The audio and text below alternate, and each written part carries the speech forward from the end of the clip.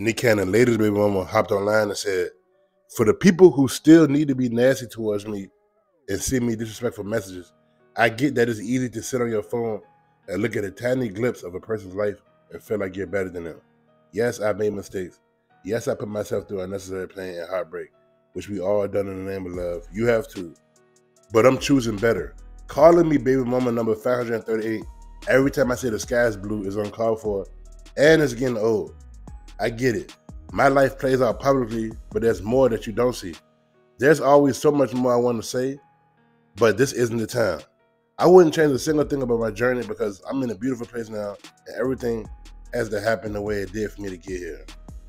I've made peace with every decision I made in my life, and I pray that you make peace with whatever causing you to be so bitter towards a person you don't know. Get out of toxic comment sections on social media. It's not real life." Bruh, she need to stay on social media. That's not real life. She the one getting all bothered. I'm pretty sure she old enough to know how social media works. People don't care. People is on there for jokes. People is not on there to be all serious and, you know what I'm saying, argue all the time. People love to joke. So every time she comment about anything, people is going to say the jokes. That is social media. She can get online and complain every day. Please stop bullying me. Please stop harassing me. This and that. They going to keep doing it more. You giving them fuel to do it more. I feel like Nick Cannon need to call her and be like, look, this comes with the territory. My other baby mamas, you don't see them getting online, keep on complaining every other day, talking about everybody's bullying me, everybody's calling me baby mama number, whatever. You don't see none of them getting online. Now, I'm not saying that it don't get to them, but you don't see them showing it. She's the only one that keep on getting online, keep on showing it, keep on saying, oh my gosh, online is not real. My life is so different from which I think. Okay, we don't know your ways. The only reason I know you because you was in Jay-Z and Pharrell video back in the day. That's the only reason I know you. So we're gonna make these jokes.